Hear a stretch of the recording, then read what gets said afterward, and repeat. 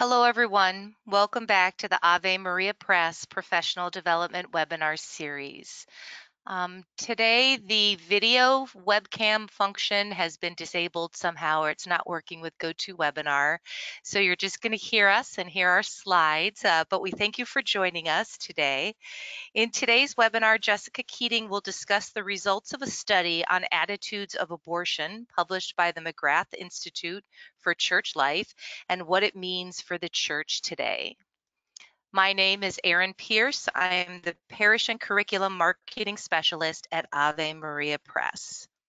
I would like to recognize our webinar partners, the National Association of Catholic Family Life Ministers, the National Association for Lay Ministry, and the Catholic Campus Ministry Association. Everyone in the audience is muted today, but you are able to ask questions.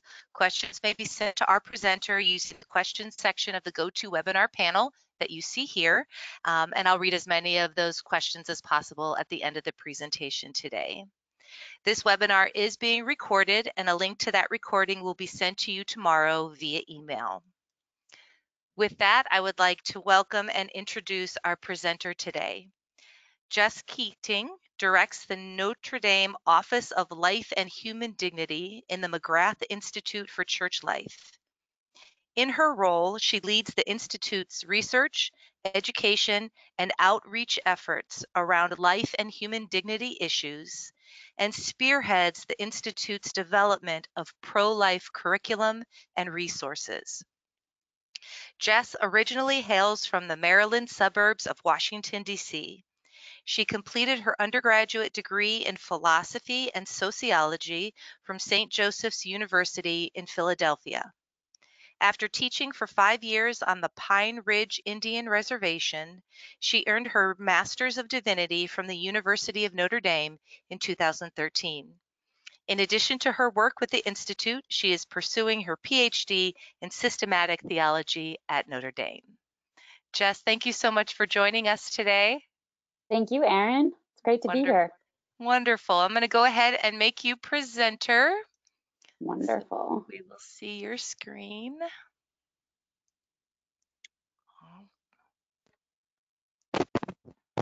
All right, you can take it from here.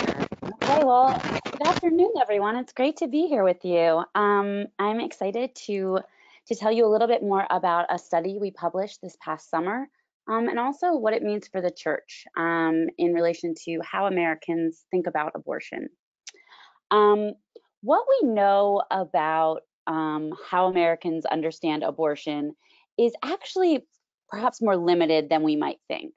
Our national conversation tends to take place along two broadly binary lines. If we were to simply sort of pay attention to the political rhetoric that's out there and news media on sort of both sides, we would think that your average American is either a dyed-in-the-wool pro-lifer or a dyed-in-the-wool pro-choicer. But if we peel back sort of this first layer of narrative, we actually find a lot of ambiguity. So what I want to do is start with showing you 3 statistics. The first one is 47%. And this is the percentage of Americans who, in the last general social survey in 2018, when asked should abortion remain legal, said it depends. And this was the majority of Americans said it depends. So not a lot of clarity, or maybe a lot of exceptions or restrictions there, but it depends. Likewise, when asked about the morality of abortion, 43% of Americans again said it depends.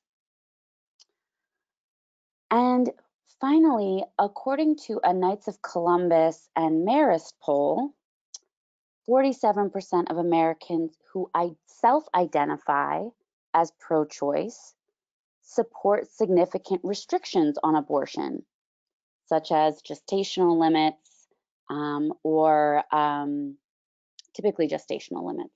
And likewise, those who will self-identify as pro-life often support are in favor of exceptions, for example, in cases of rape and incest or life of the mother. So we have these numbers um, that show us there is ambiguity, but they don't really help us understand the contours of that ambiguity or that complexity in how Americans think about abortion.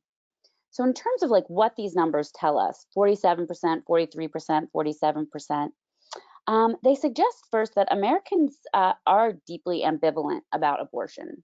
For the majority, answered it depends for both morality and legality, and we find that position labels aren't always instructive of what a person's views actually are. So those labels of pro-life, pro-choice can actually contain a lot of internal variation. So for instance, someone who identifies as pro-life might want exceptions. Somebody who identifies as pro-choice might want restrictions, even significant restrictions on abortion access. So while these survey statistics and survey statistics in general are very helpful because they point to the complexity, perhaps, of how Americans think about abortion, they don't really give us a very clear picture of the story behind Americans' views on abortion. So we hear it depends, but we don't know what it depends on. They don't tell us why an overwhelming number of Americans say it depends to both morality and legality, or why people who identify as pro-choice might support significant restrictions on abortion. So this really intrigued us. And as helpful as statistical data is, because it tends to offer limited response choices, usually a yes, a no, or a maybe, or it depends, we get limited information. And we began to wonder what might be missing from this survey data and whether there might be a way to unearth the story behind people's responses to close-ended polling or survey data. So we decided to find out. Um, in 2018, we commissioned a landmark study designed to help us understand what the average American thinks about abortion, but not only that, also how they think about abortion. In other words, what thoughts and experiences do they bring to bear when they're talking about abortion? What influences the way they think about it? And what this might mean for the Catholic Church. So over the course of a year, a team of 6 sociologists spanning 6 major geographical regions of the United States. We had sociologists in California, in Colorado, in Indiana, in North Dakota, in Pennsylvania, and in Tennessee. So this team of 6 sociologists conducted over 200 interviews, 217 interviews, face-to-face interviews with a nationally representative sample of average, ordinary Americans. So they weren't looking for advocates on either side. They weren't looking for people who were like necessarily particularly well informed. They were really looking to unearth the story behind how the average American thinks about abortion. And they met with people in coffee shops and in libraries. They sat across kitchen tables and in Americans' living rooms to hear their stories. Over the course of approximately 75 minutes, folks were asked a series of questions designed not simply to determine what they think about abortion, but also to probe those thoughts and feelings and experiences and resources that inform their views about abortion. And this is the kind of information that can't be gleaned from polling data. This is the kind of rich information that can really only be gleaned from face-to-face conversation. So for the first time then, we have not only a deeper understanding of what Americans think about abortion, but also for the first time, an understanding about how they think about abortion and what informs their views about abortion. And so this study, How Americans Understand Abortion, is the first ever study of a national interview-based study of your average American's attitudes toward abortion. So what I'd like to do is talk through some of the major findings of the interviewers, what they found as major themes over the course of these 200 plus interviews. The first thing they found is that Americans don't talk a lot about abortion. For all of the noise that we have about this issue at the political level, the average American doesn't talk about abortion in their day-to-day lives. For most interviewees, those who were interviewed, this was the first time they'd ever had an extended conversation about this issue. For many, it's uncomfortable to talk about, particularly when they think about talking about it with family or friends or coworkers. People are hesitant to engage these questions because of our larger political discourse and also out of fear of perhaps damaging relationships. So there's really a lot of silence around abortion. And at the end of the interviews, interviewers often had what is a very rare experience in social science research. They had people thanking them for the opportunity to speak at length about this issue. So take Mira, for instance, and all of the names in the study are pseudonyms. Mira says, I appreciate the opportunity to talk about abortion in a way that's more nuanced than our current political discourse allows for, because I think that a lot of the simple yes, no, or sometimes questions don't really get at the heart of what's going on here. So here Mira is even sort of making a comment on polling data and survey data that can't really get to the heart of what's happening around people's thinking about abortion. So interviewers had the experience of people not only thanking them at the end of interviews, but calling them back to refine something they said, to make a correction. And this doesn't happen typically in social science research.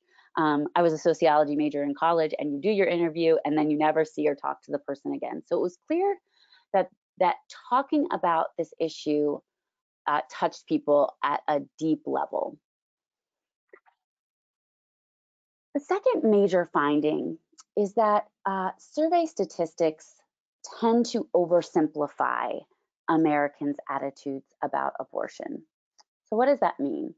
Well, it means that the 47%, the 43%, those numbers tend to be oversimplified. So we're going to look at a number of that tells us about how Catholics who support keeping abortion legal in all or most cases. The thought is that these statistics tend to be oversimplified. They don't really get into the nitty-gritty or nuance of how people are thinking. But because these interviews lasted over an hour, interviewees had the opportunity to think out loud, as it were, about abortion. And remember, for many, this was the first time they were doing this. And so they often revised or corrected something they had said. Sometimes they contradicted previous answers. And this gives us greater insight into the complex ways that Americans think about abortion. It's not surprising that we should see this kind of real-time revision, contradiction, correction, if this is the first time people are talking about it and they're actually sorting through their understanding as they're talking. So in fact, Americans express a really wide range of attitudes about abortion, both as a moral and a legal issue, ranging from total opposition to total permissiveness, to often positions somewhere in between. So for instance, some of those interviewed, but a minority, might think that abortion is totally morally acceptable and think that there should be no restrictions on abortion, that it should be legal in all cases. and vice versa.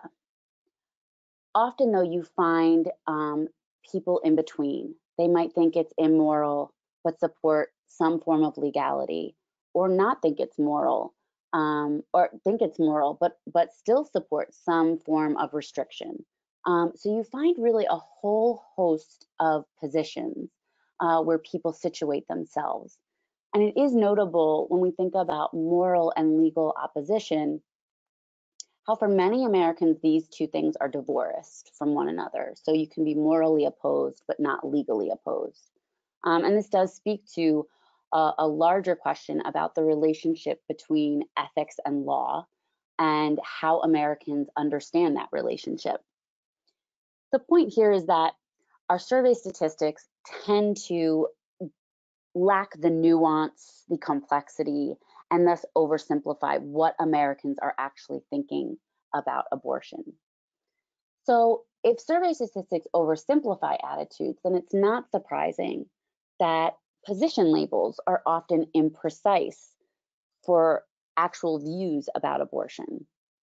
And we saw this in the Knights of Columbus Marist poll, that you have 47% of people who self-identify as pro-choice, supporting significant restrictions on abortion. So it's clear that that label is imprecise. It can mean different things to different people. So when we looked at, and this is from our study, when we look at from our study, the participants were allowed not to choose one label or another, but to sort of grade themselves along a scale.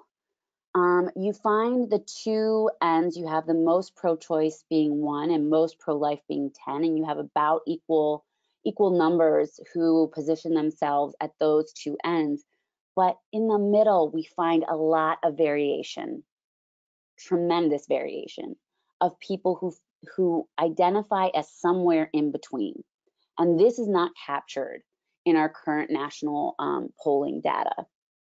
So you actually have much more ambiguity when it comes to what these labels mean and what people mean when they say they are pro-life or pro-choice.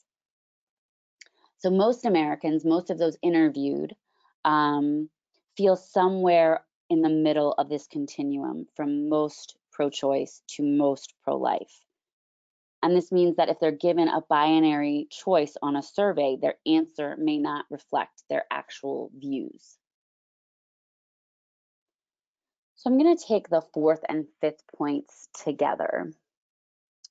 The 4th is that Americans talk as much about what happens before and after as, abortion talk concerns as much as what happens before and after as it does abortion itself. So abortion is contextualized within a larger frame. And the 5th insight is that Americans think about a good life as much as they do life itself. So Americans' views about abortion reflect questions about the nature of the relationship between conceiving partners, the nature and permissibility of contraception, financial and or relational support, health and parenthood, as well as a myriad of other social issues and personal decisions.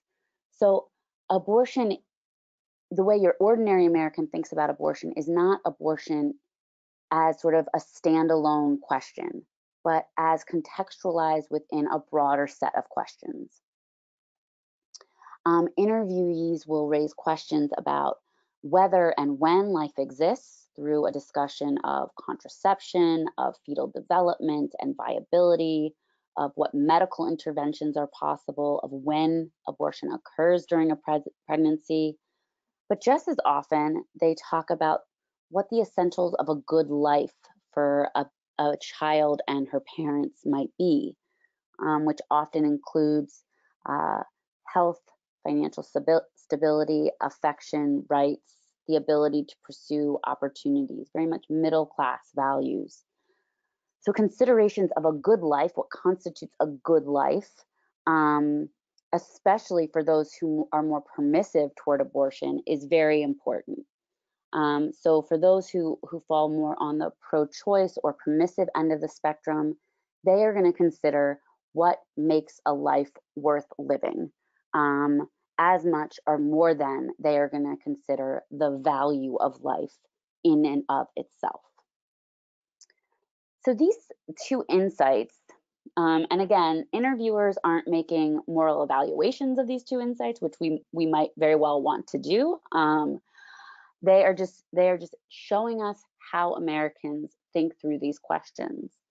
So these insights suggest that the ordinary, typical American thinks about abortion in light of a lot of different considerations. That Americans draw on what the study's authors call wells of meaning.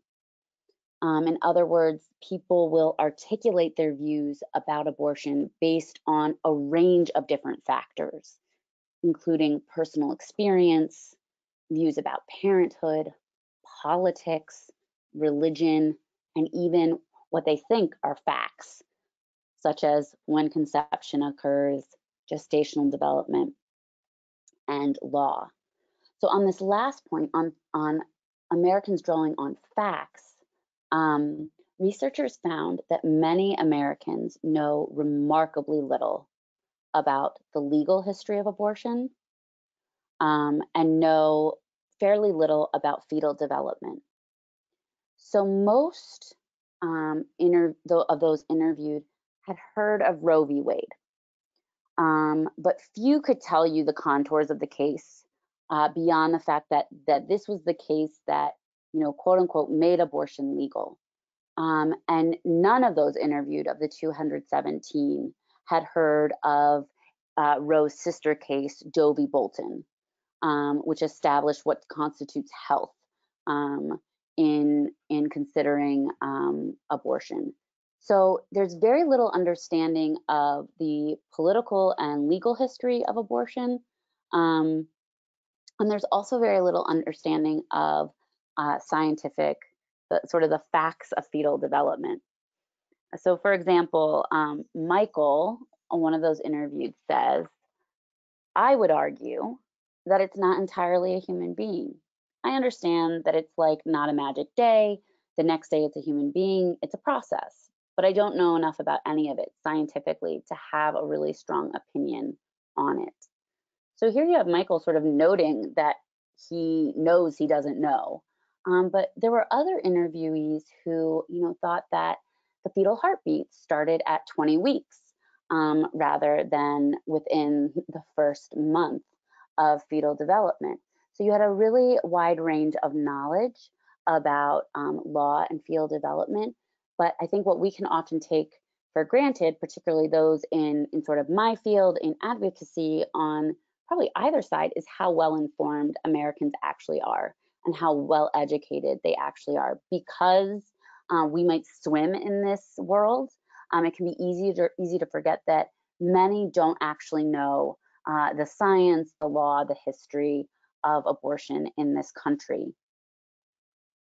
Likewise, many Americans, and this is a point I'll touch on in a few moments, don't have the ethical frameworks and language to really make sense of and move with ease through difficult moral issues. Okay, so we have 5 of our 7 major findings. Our 6th major finding is that abortion is not merely a political issue to everyday Americans, but an intimately personal one. Now, at first glance, this might seem to follow the standard line that abortion is something that the government shouldn't be involved in, and shouldn't regulate because it's a personal decision made between a woman and her doctor. That's how we might initially read this finding. But actually, this finding speaks to the fact that ordinary Americans' views about abortion are deeply shaped, whether one way or the other, whether for or against, by personal experience. So whether people have had an abortion, know someone who's had an abortion, personal experience is deeply influential to how your average American is going to make sense of abortion. So the interview team didn't set out to find men or women who had experience with abortion. Nevertheless, about 1/4 of the sample had either had an abortion or was the partner of someone who had had an abortion. And this tracks with national statistical data that about 1/4 to 1/3 of women have experienced abortion, and likewise for men. And upward of 75% of the interviewees, the sample here, knew someone, either a friend or a family member, who had had an abortion. So when we say that abortion is not merely a political issue, but deeply personal, what we mean is that Americans know people who have had abortions. They have themselves had abortions. So this is something that touches people at a very deeply intimate, personal level, whether it's themselves or in relationship with others. Notably, there's no obvious correlation between a person's experience with abortion and their moral or legal attitude toward abortion. So that is whether they're permissive um, or oppose abortion. Nevertheless, people's experience itself does have, one way or the other, a significant pull. So you might find somebody who draws heavily on their personal experience to explain why they're pro-life. They experienced an abortion, it was a devastating experience for them, and they had a change of heart. Likewise, you might find someone who has experienced abortion and they may even regret it, but that is why they identify as pro-choice or on the more pro-choice end of the spectrum. The point is not that personal experience impacts one way or the other, leading somebody to be more pro-life or more pro-choice, but that it is one of those wells of meaning, one of those resources that people draw on when they talk about abortion.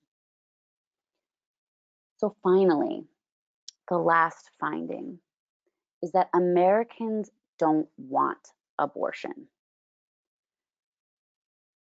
So this is actually very interesting. Americans remain deeply ambivalent about abortion.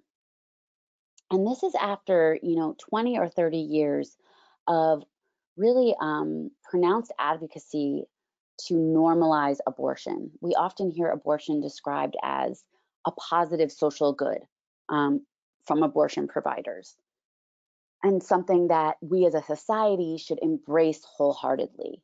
But this is really out of step, this view, with how ordinary Americans actually engage the question of abortion.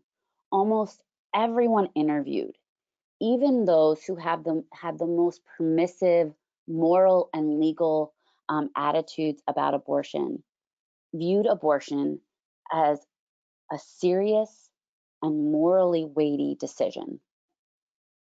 And in some cases, even those who were most permissive cried when they were talking about abortion. So no one wants to see more abortion. Among your average Americans, there's no sense in which, abortion is not a big deal, something that we should just, expand, that more women should be participating in. It is seen as something that is very morally weighty, even for those who say it's not morally weighty or who have permissive legal attitudes toward abortion. So these 7 findings give us a much richer and deeper understanding of how Americans actually sort through the question of abortion and related questions. Americans really see abortion as nested within a whole matrix of ancillary questions. And reflecting on this study, Richard Dorflinger, who is the former associate director of the USCCB's pro-life secretariat, wrote that this study underscores the need for a more informed, more sympathetic, less stereotyped conversation about abortion with family, friends, and neighbors. In the process, we may even understand more deeply our own convictions. So, what does this mean for the church? What do these 7 findings have to say to us in our pastoral ministry, as teachers, as pastors, etc.? Well, we know from national polling data that American Catholics do not differ significantly from the general population when it comes to the issue of abortion. A recent Pew survey, more than half, about 56% of self-identified Catholics said they thought abortion should be legal in all or most cases. Now, remember what we said about statistical data a bit earlier. So this is not going to capture that richness of perspective because people were only given a binary choice, legal in all or most cases on the one hand, illegal in all or most cases on the other hand. So we're not getting that nuance or qualifications that people might offer if we talk to them. But if we're simply painting with a broad brush, it's instructive. And the interviews bore out a similar reality. Approximately 50% of those who identified as Catholic said that they supported the legality of abortion. Um, Slightly more than half identified as pro-choice or on the pro-choice side than pro-life. Yet Catholics also display a lot of internal variation as a group about their views. Catholics were by no means a monolithic group, and religion came in and out of their views in interesting ways. So the American Catholic perspective on abortion, which again mirrors the general population, and this is where the breakdown tends to be more aligned with political affiliation than with the church, as it is with many other social issues. If this is true, though, so that somewhere over 50% of Catholics are identify as pro-choice, then we might also assume that it's true that Catholics might have the same kind of complex views that other Americans have, and that's precisely, as I just indicated, is what interviewers found. That Catholics really struggle, many, with the question of abortion. Some are strongly opposed. Some see abortion as part of a larger complex of life issues, promoting a consistent ethic of life. Some are very comfortable simply dissenting from the church's teaching. Some believe really genuinely that life is precious and also feel unqualified to make to have strong feelings about a particular case. So a lot of it depends among Catholics. So what might this mean for us in our ministries? Well, first of all, it means that we have a tremendous opportunity to engage the faithful and those who have fallen away and those who are not Catholic in meaningful conversation and in creative outreach and education. So I'd like to offer sort of 3 guidelines or 3 thoughts for pastoral ministry, teaching, and lay ministry in the church for what this study might mean for us in the church today. So the first is the need to create meaningful spaces for people to have conversation. What interviewers found was that people wanted to talk about abortion. That when given the opportunity to speak in a context that was not highly politically charged, that was less focused on debate and more focused on deep listening, people were really willing and happy to engage that. Not only do people want to talk about abortion, but they can do it under the right circumstances. But most people don't know how to create these spaces or how to start having these conversations.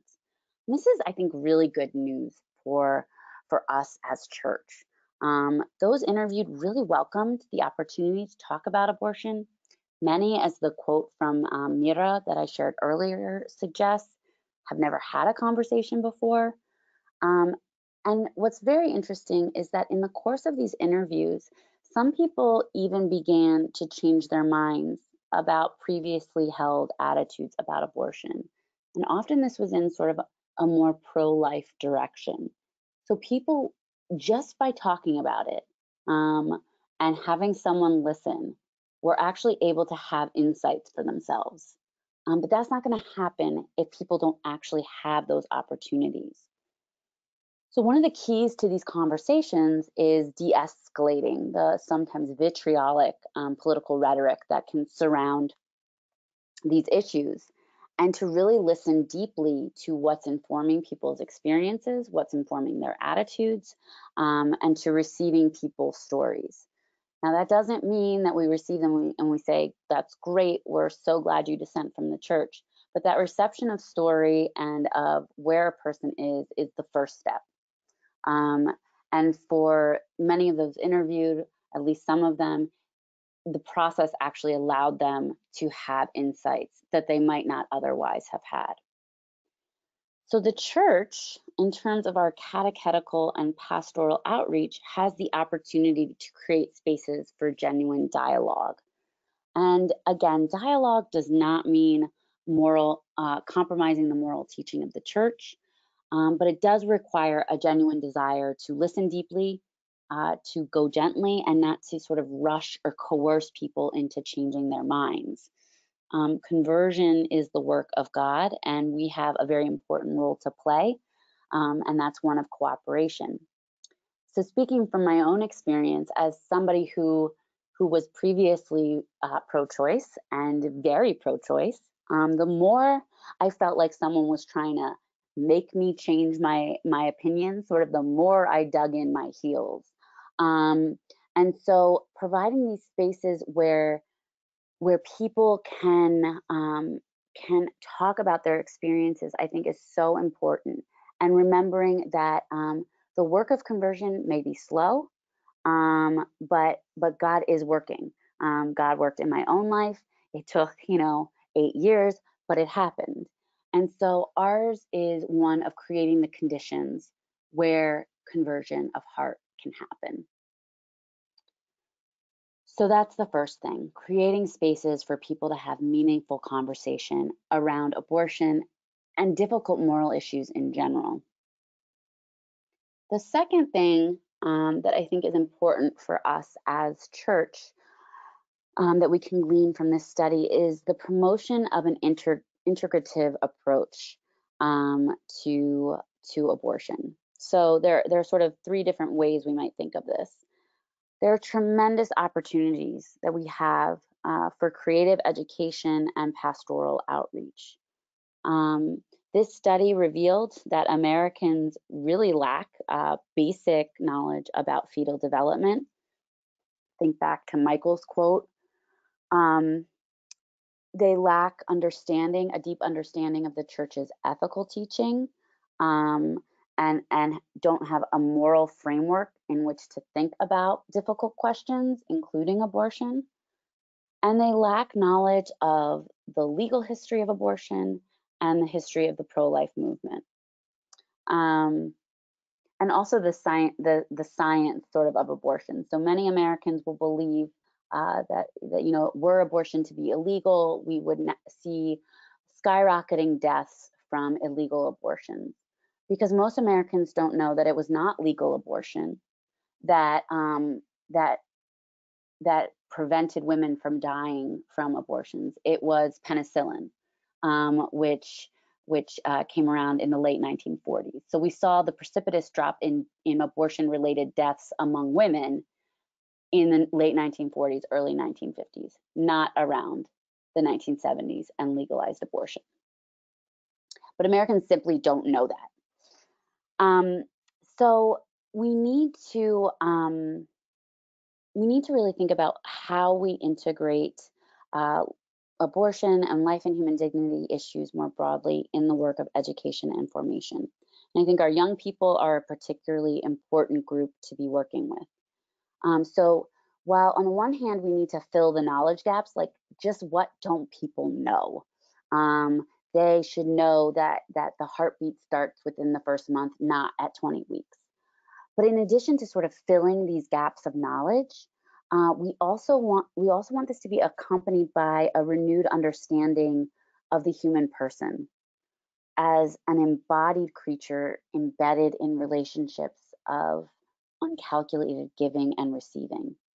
And this means that the work of education, um, in educating people about law, about history, about science, about ethics, can't simply be information dissemination. So, because it's not always true that once people have the right information, they'll necessarily draw the right ethical conclusions. So I'll give you an example. I read an article in Slate magazine several years ago that was advocating a strongly pro-choice position and said, yes, this is a human child.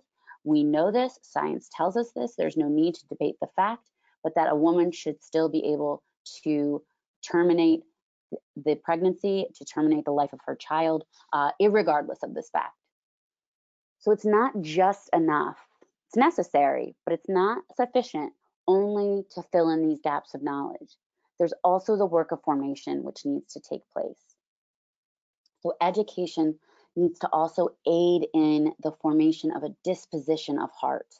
And that requires a really distinctive mode of education. So most of the Catholics and former Catholics interviewed know or have generally a good enough knowledge of what the church teaches. Their problem isn't one of knowledge, it's one of deep understanding and appropriation. So education must be at the same time formation. As catechetical leaders, ministers, teachers, pastors, there's a need for us to create environments and to develop integrative pedagogies where people can have the insight for themselves, where they can have their aha moment, where they can experience that conversion. And so I'll just say from my own story, the work of conversion, of having that aha moment, was both a long journey, probably longer than it needed to be if I had somebody who I could have had these conversations with. But I didn't even realize that I had become pro-life sort of in this process until I had a friend who asked me for money for an abortion, and I realized I just could not give her that money, but I could support her.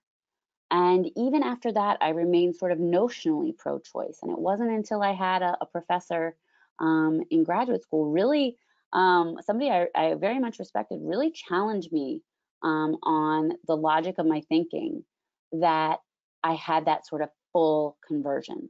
Um, and this was part of both education and formation. So I began learning more, but I also was forming those dispositions of heart that helped me to receive this vision of what it means to be human.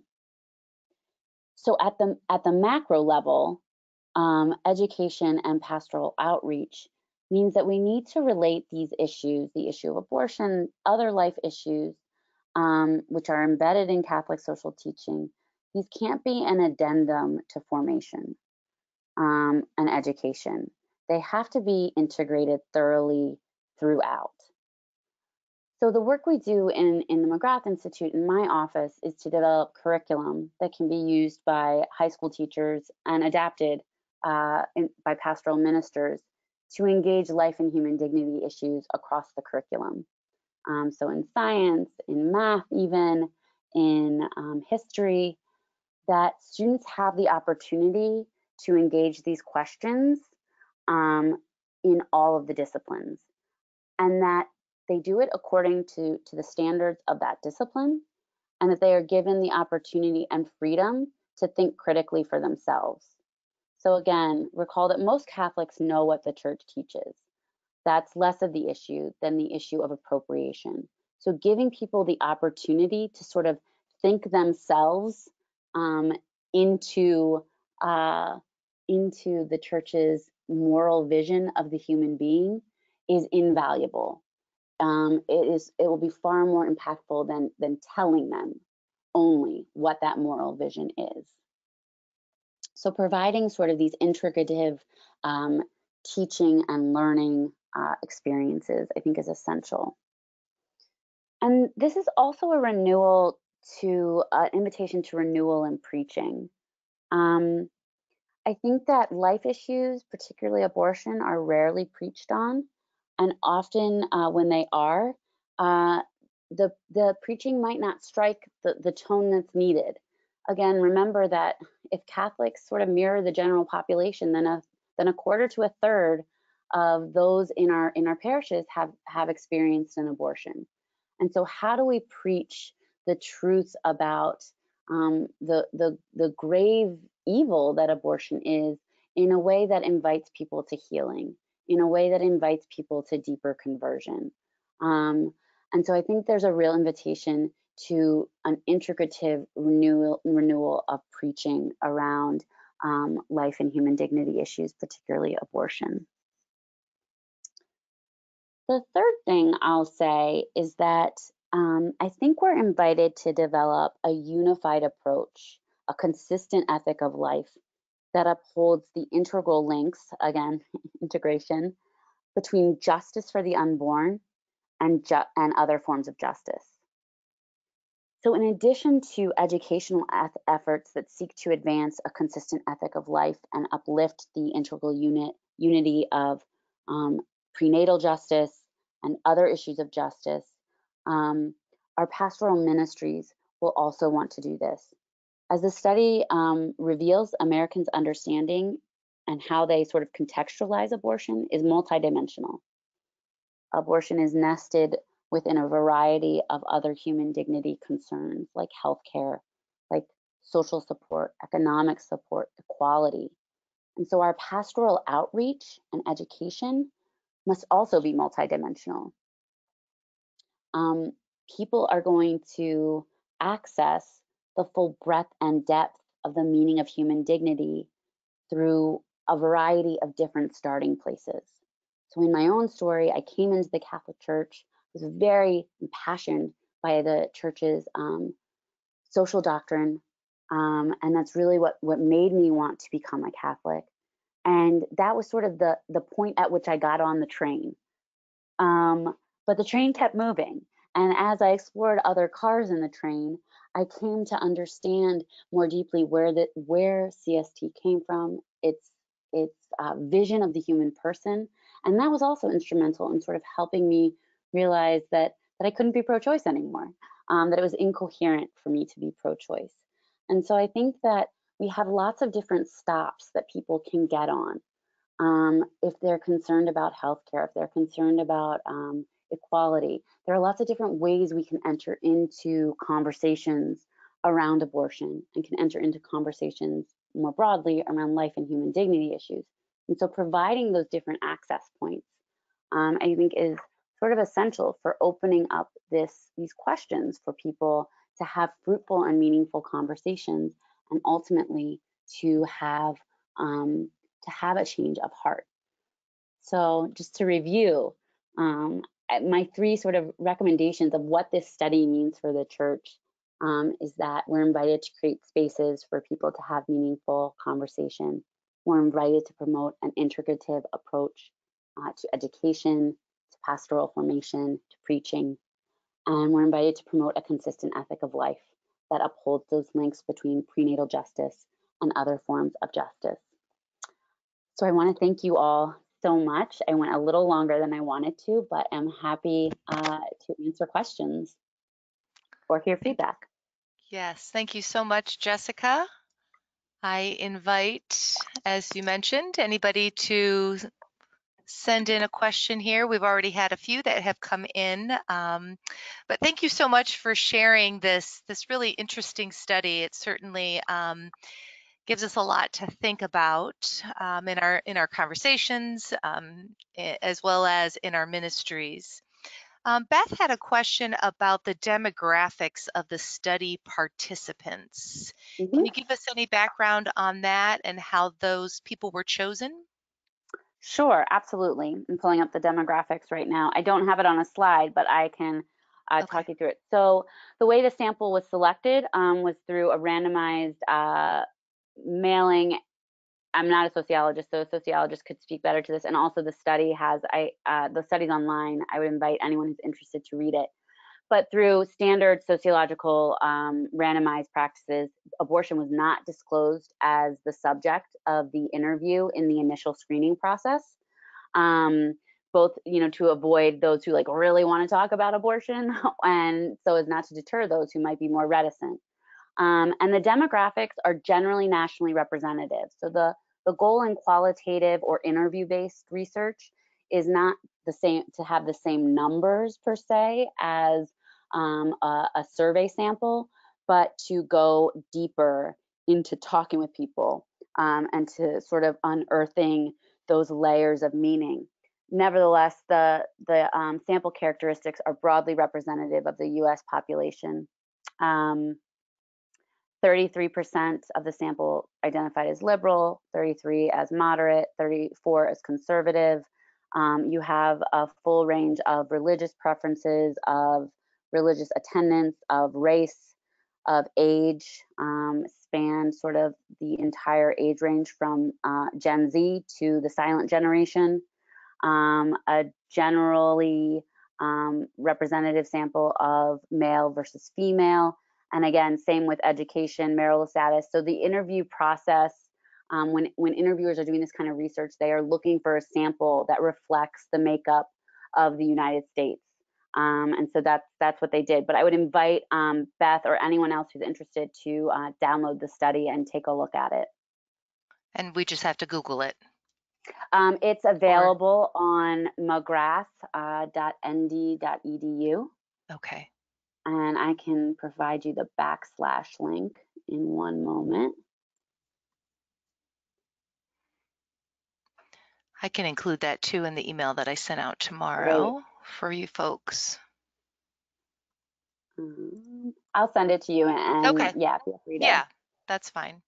So I've got a couple of questions here regarding, you talked about creating a space for meaningful conversation.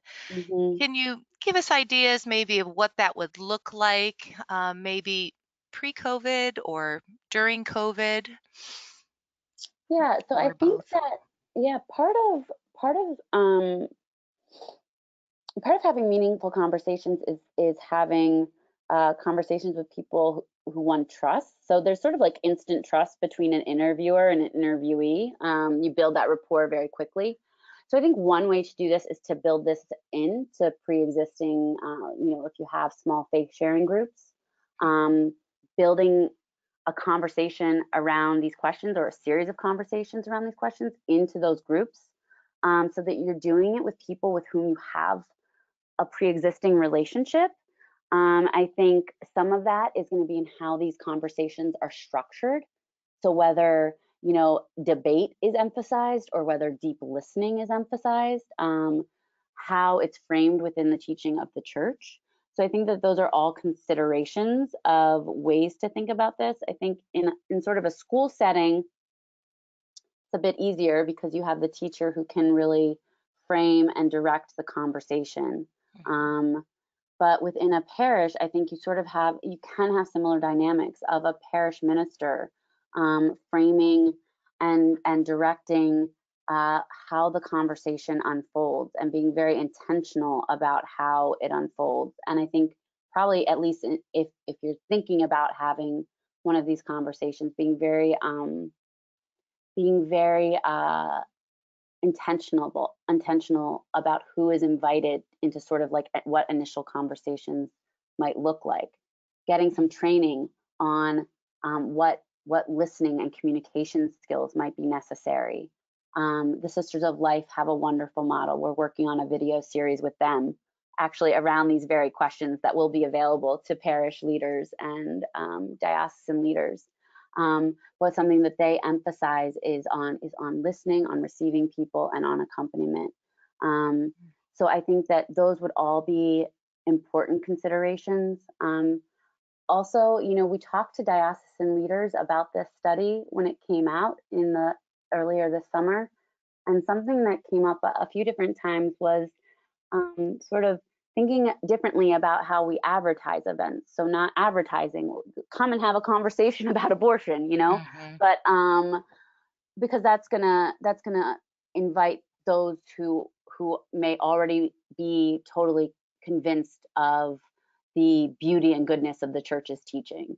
When if we're trying to reach those who might be more on the fence, thinking more creatively about advertising or thinking more creatively about the context in which we broach these conversations, again, like small faith sharing groups or in a catechetical series where the immediate uh, the immediate topic might not be abortion, but can it be folded in? Can there be a gesture toward it? Can there be a space open to have that conversation in different contexts?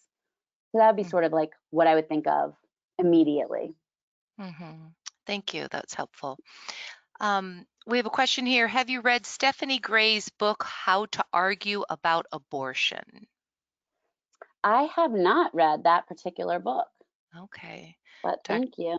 yeah, Dr. John Rigonati asked that question. Maybe he can give us some feedback in the question panel here. Perfect. Yes. So, comment here. This was a fantastic and enlightening talk. I will be using this to plot our diocese's path forward in the pro-life movement. Awesome. And Yes. anyone who's interested in reaching out, our office is in conversation with several dioceses about that very thing, how to sort of plot out from this study. So we're happy to be in conversation with anyone who would like to be in conversation going forward. Oh, wonderful. That Diane asked the same question. What are your thoughts on specific ways at a diocesan level to use or implement these findings? Yeah, so some of them, yeah, suggested in sort of those three highlights at the end. Some of the things we're doing with other dioceses are having days, like training days for people in pastoral outreach on life and human dignity issues, Mhm. whether it's to provide education or formation. So we'll be doing something with a few dioceses in California. Another So we do educational events. Another thing I would recommend is taking a look at our teaching resources. Um, as a way to think about integrating life and human dignity issues into the curriculum. Um, with other dioceses, we've been in conversation about how to fold some of these findings or to respond to some of these findings into existing faith formation programs. So it's not always necessarily starting something new, but folding in the wisdom of and what this study found into what we're already doing. Um, Mhm. that's sort of the goal with teaching is we're meeting all the teaching standards of say a history curriculum, but we're doing it in this unique way. So not necessarily reinventing the wheel every time, but folding in. Mhm. Great, thank you. Alicia asks or states the suggestions presented here are good. However, the issue that it all starts at the top of the hierarchy. One challenge is that our bishops themselves have become liberals to the extent that statements like, who are we to judge? Or we focus so much on abortion. These statements confuse Catholics, and we look up to our church clergy to guide us, but we don't even hear this issue at the pulpit. Shouldn't this be addressed too? Yeah, I think we're invited to a renewal of preaching, Mhm. and that we need to find ways to preach about difficult moral teachings of the church or teachings that people find difficult in ways that invite people to, particularly around abortion, to deeper healing. I think that yes, we're invited here to a renewed form of preaching um, and pedagogy. Mhm. Well, I know there are many more questions here. I'm sorry we don't have enough time to get to them all, but I will put some links in the email that you all receive tomorrow that for further research or to contact McGrath and the work that you are doing too, Jessica. So thank you again. We always like to offer you all a little discount. So 25% off your entire order at avemariapress.com using code webinar 0302 for today's date, and it expires on the 12th. I invite you to join us next Tuesday when Tim O'Malley will talk about why the real presence really matters and some of the things that we are dealing with, the ecclesial and social problems that we face as a church after the COVID-19 pandemic and why and how the Eucharist matters. So I invite you to join us next Tuesday. Thank you all, everybody, or thank you, everyone. Thank you, Jessica, and have a great day. Thank you. Bye-bye. Bye bye.